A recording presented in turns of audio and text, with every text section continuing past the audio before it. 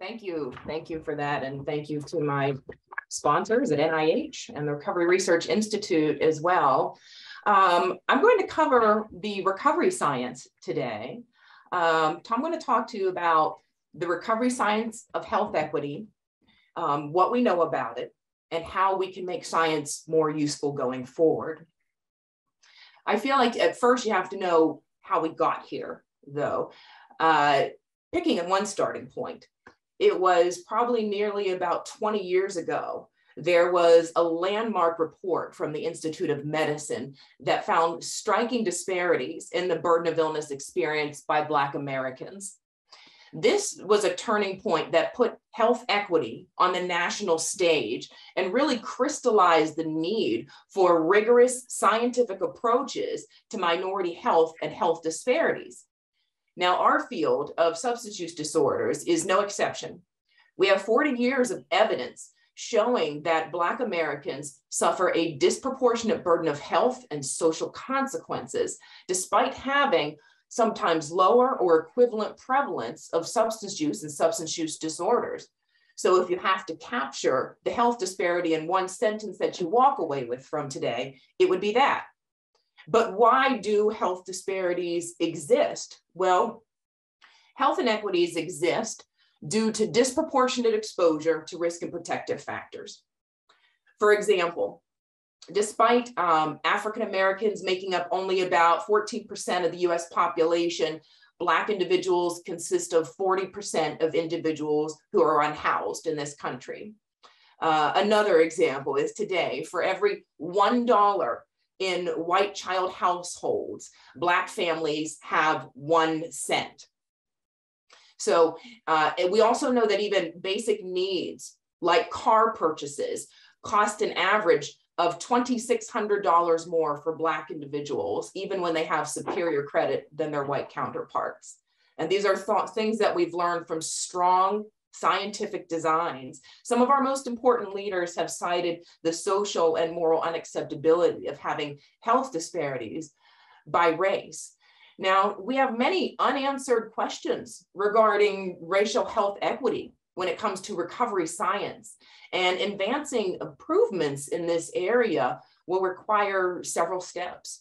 The first is a little bit of racial literacy and having a basic understanding of what race is, particularly when we use it in the context of science or when we use it in the context of medicine. Race was derived as a social construct, and it should not be interpreted as a proxy for ancestry, biology, genetics, or class. We used to do that a lot with class, but this is a distinct construct that should be interpreted as a caste system, the effects of a caste system.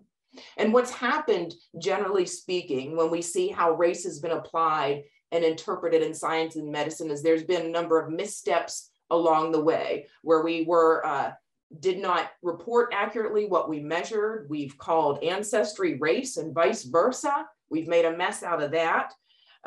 We've misinterpreted data coming from a racialized background. We've interpreted data that African Americans need less anesthesia, rather than providers consistently provide less anesthesia, a repeated finding.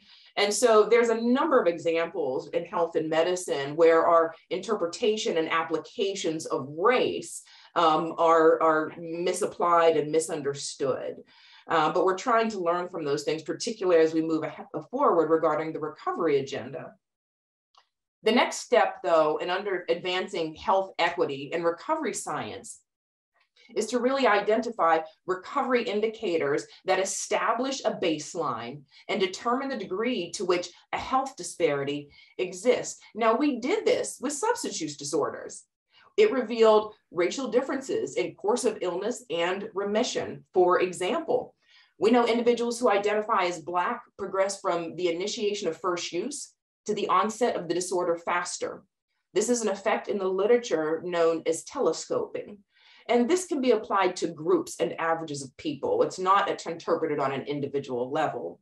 Additionally, we know that individuals who identify as Black have a later age of onset of a substance use disorder, which comes in their mid-20s, compared to others who onset in their late teens. But despite this delayed onset, we know that Black individuals with a high school education are more than twice as likely as their equally educated white counterparts to have a persistent or ongoing substance use disorder. In fact, we've seen replicated in national data several times that Black individuals are less than half as likely to remit from drug use disorders than their white counterparts. They experience a more chronic course of illness despite equivalent prevalence and a later age of onset. And what do we know about when it comes to lethal overdose? Peter touched upon this just a little bit, actually. The rate of overdose mortality did overtake, among Black individuals, did overtake that of white individuals in the year 2020 for the first time since 1999. In fact, that's so profound. I think I want to show you exactly what that looks like. In this case, you can see this is where we get that from. At this point, it's the American Indians and the Alaska Natives, as he said, who have the highest rate. And here's the line that shows you when COVID hit, right? And so things got worse during COVID. And that's what we know about that. Additionally, it's important to understand that when you look here, it's important to understand that this effect is largely driven by Black males over the age of 55, as indicated by that skyrocketing blue line. So, you know, what do we know about these individuals, Black individuals over the age of 55? Well, these may have been individuals who most likely made it through one of the previous opioid waves. Perhaps they were being maintained on methadone, or due to release from mass incarceration, they come out and they're exposed to a changing drug supply that's driven right now by illicitly manufactured fentanyl. And therefore, they're highly vulnerable to fatal overdose. Either way, we know that COVID made things worse, and it exposed how long-standing structural inequities remain a root cause of poor health outcomes. My point is that recovery indicators in course of recovery, not just course of illness and overdose, need to be identified and compared for racial health equity, the way we did for substance use disorders. For example, long versus short-term recovery. Are Black individuals equally as likely to achieve stable recovery, 5 or more years? This is incredibly important because we already know it takes about 5 years of continuous sobriety before the risk of relapse in the following year drops below 15%, which is when you're no more likely than someone in the general population to have a substance use disorder. So these are some of the questions that we need to answer in recovery science, particularly regarding long-term recovery. Additionally, recovery capital is now an emerging international construct for the addiction field. It represents the sum total assets needed to initiate and sustain recovery, and it mitigates the biopsychosocial stressors that are associated with adaptation to abstinence. Now, our preliminary evidence has shown that Black individuals score higher on recovery capital compared to their white counterparts. But we need to investigate if there are specific dimensions that can be harnessed to create equity in the likelihood of remission, or equity in the number of recovery attempts it takes to resolve a problem with alcohol or other drugs, which currently stands at, on national average, 2 recovery attempts, unless you're identified as Black, and then you have 3 recovery attempts on average. You know, in the past, again, regarding the recovery science agenda, we've looked at racial equivalence in treatment access, retention, and barriers to care. From this, we learned of considerable racial disparities in the treatment of opioid use disorder. Specifically, we have a 2-tiered treatment system where buprenorphine, which is a life-saving medication you can take from the comfort of your own home, tends to be more accessed by individuals who identify as white and individuals with higher incomes, while methadone on average is a 40-minute daily drive to the local clinic. It is accessed by people of color and people with low incomes.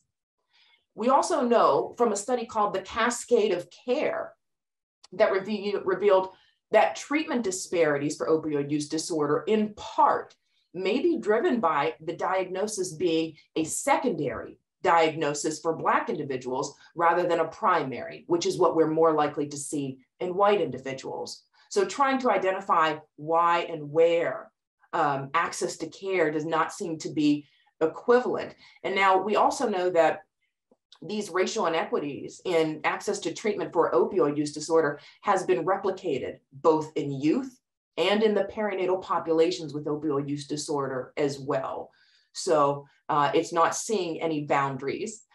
Importantly noted, we've also known that white individuals are entering treatment for heroin use disorder around the age of 25 to 29, while Black individuals are entering treatment at the age of 45 to 49. This translates into a 20-year delay.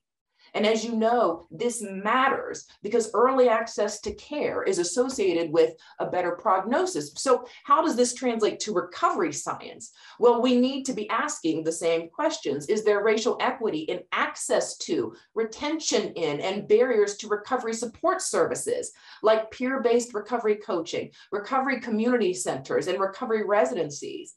We may indeed find that the utilization of recovery support services actually helps to improve equity, and that using peers as opposed to professionals alone is a way to penetrate communities and go into areas that have developed high levels of medical mistrust.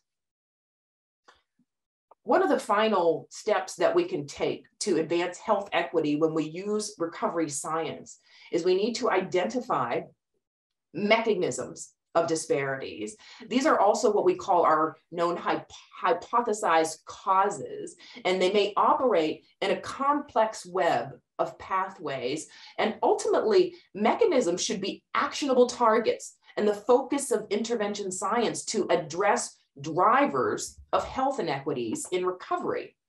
Now, in the past, I can tell you that mechanisms research in substance use disorders has largely focused on behavior change at the individual level, at the interpersonal level exchanges, despite increasing national recognition of the structural drivers of health disparities.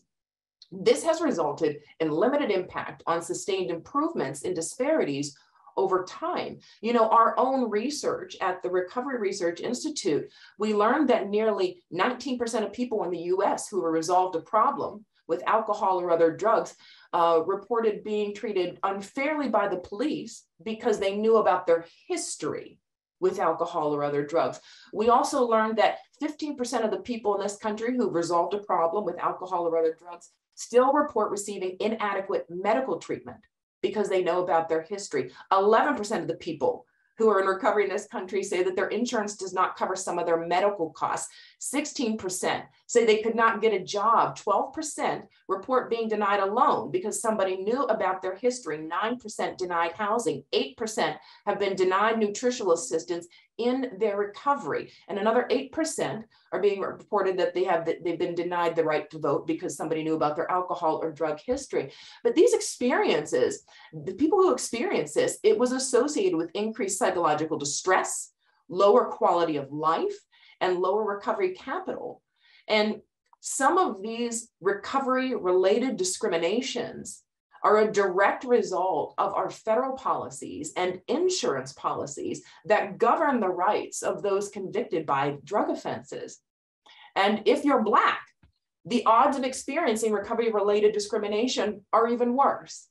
Black people who resolved a problem with alcohol or other drugs in this country were more than twice as likely to report that they lost their job because somebody knew about their history, more than 3 times as likely than their white counterparts to report not being able to get a job, and 4 times as likely to say they had a job but couldn't get a promotion, and they were 3 times as likely to report being denied housing because somebody knew about their history. These types of structural components in housing, in job creation, need to be investigated as mechanisms of health inequities and for their disproportionate impact on racial and ethnic minorities and their impact on everybody in general. We need to reissue building permits in terms of access to higher education, nutritional assistance, housing, voting, employment. These are the levers that we can pull to reshape the landscape of recovery. We need to change the narrative to focus how our institutions magnify harm from disorder rather than minimize harm and promote recovery. In fact, recovery, unlike disorder, is a strength-based paradigm, and it can be used to highlight resilience, empowerment, and accomplishments that people have achieved in recovery along the way. In our nationally representative study of people who overcame an alcohol or drug problem, we examined 4 domains of achievements, including personal self-improvement, like returning to school. We looked at civic participation, like volunteering, giving to charity, helping others, family achievements, like regaining custody of a child or financially supporting loved ones, and economic participation, like acquiring a car or purchasing a home. And we found that individuals who identified as Black had higher total achievements than any other racial group, which was specifically driven by higher family engagement in recovery. So this is great news, because termination of parental rights and risk of foster care placement is marked by glaring racial and class disparities that pervasively disrupt Black communities. While African-American children are about 14% of the nation's children, they account for 23% of the foster care population, despite equivalent child maltreatment rates as white children at the same level of poverty. Therefore, engagement or re-engagement with the family is likely occurring more frequently among those who identify as Black, because these individuals experience more family disruption and financial disadvantage before and in the context of an addiction. So accomplishments, this is just one example of how recovery science can be more useful moving forward, and knowing what factors influence the accrual of achievements and how achievements relate to functioning would support treatment and policy planning and instill and inspire hope for individuals. In fact, by the year 2060, there'll be no single racial or ethnic majority in this country. So it's critical for all of us to anticipate increasing diversity in all the work that we do. We want health for all. And this is how recovery science can be used to identify health inequities, actionable targets as mechanisms of disparities that should ultimately lead to the focus of intervention. I'll stop there. Thank you.